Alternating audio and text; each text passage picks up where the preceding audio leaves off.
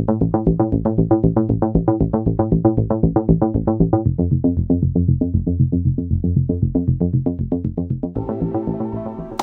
you're in the right place. It is Weather for Weather Geeks time, the midweek edition. It's the second day of March 2022. 10 years ago on today's date, back in 2012, a very warm day across parts of the Ohio Valley. Locally, we made it into the 50s, but we had 80s in central and southern Ohio, and a big tornado outbreak occurred on this date 10 years ago in southern Ohio, down into parts of northern Kentucky as well. That was the start of a very summer-like March of 2012. 10 years ago, we had an amazingly warm month of March. The rest of spring was not quite as warm, but March that year was just crazy warm. I did a review of this year's winter season and a preview of this spring yesterday on Weather for Weather Geeks, and also if you're a little bit more of a reader, you can check it out on my weather blog, ericwfmj.com, and click on blogs.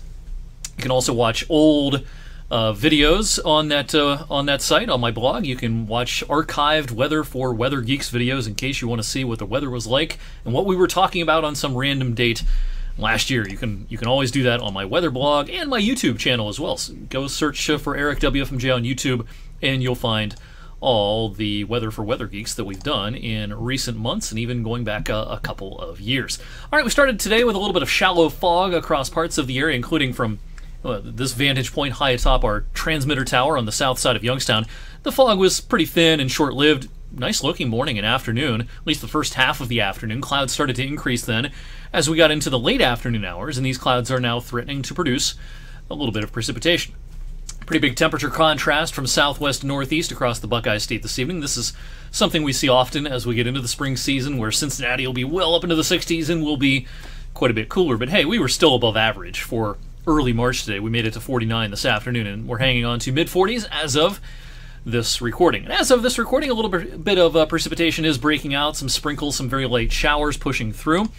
These will become a little more commonplace as we go through the rest of the evening. There's actually some snowflakes mixed in with the rain up across Michigan, across parts of southern Ontario right now, and that threat for a little bit of frozen precipitation will push in here as we go into the very late evening and into the overnight hours before this precipitation shield pushes away. Yeah, some wet snowflakes will be a possibility. Don't think this does much in the way of sticking. Maybe on non-paved surfaces we get a little candy covering in some spots.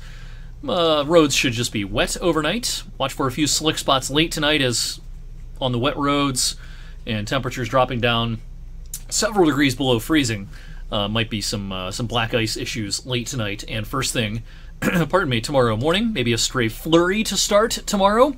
So we'll have a little bit of a connection up from Lake Huron across Lake Erie tomorrow morning. This might produce a couple of random flurries, especially north of Interstate 80. Otherwise, we'll see some ineffective sunshine tomorrow. Definitely a colder day with a north wind tomorrow, a gusty north wind. Temperatures struggling to get out of the 20s. It's going to be kind of a slap in the face after a couple of pretty mild days to kick off the month of March. Freezing cold Friday morning, down into the teens, but as that high slips off to the east, we'll get into a little bit more of a return flow starting on Friday, meaning temperatures will return to about average Friday, and then fake spring will be unlocked by this swarm front. Saturday will start out pretty chilly, but by the afternoon we'll be soaring into the 50s, maybe even 60 or better, and that's just the start of what should be a very toasty, by March standards, weekend. So again, mid-teens to start on Friday. Furnaces will be running, but by Saturday afternoon, it'll be a good 45 degrees warmer Saturday afternoon than it will be Friday morning, and it'll be almost 55 degrees warmer Sunday afternoon than it will be Friday morning. Wow. The record high temperature on Sunday is 69 degrees, and that's what our forecast is right now for a tie of that record high Sunday afternoon. And most of the weekend we'll be able to enjoy that warm weather. We have some showers in the weekend forecast, but most of it's late Saturday night and into Sunday morning.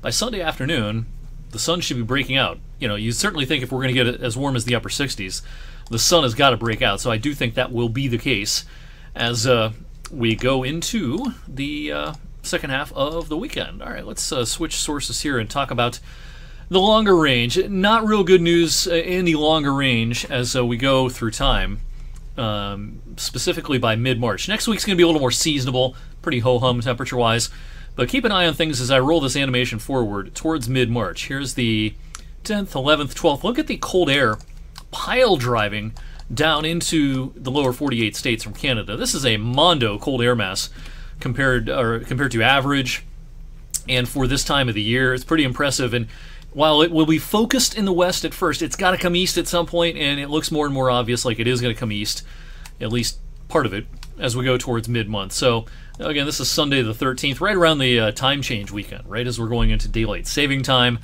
and later sunsets. We're not going to be able to enjoy some very warm evenings, it looks like, as we go into mid-month. And how long does this colder regime last? The European would suggest probably at least through St. Patrick's Day, switching over to the CFS model, which goes out farther than the European ensemble. The CFS does offer some hope that the tail end of March will feature a return of somewhat milder weather after a pretty cold interlude, it looks like, during mid-month. Will that cold snap come with any snow? Too early to talk about that. At the very least, with that kind of cold air coming down over the Great Lakes, so we may have some late-season lake effect to contend with. But as far as big snowstorms or anything like that, yeah, too early to say.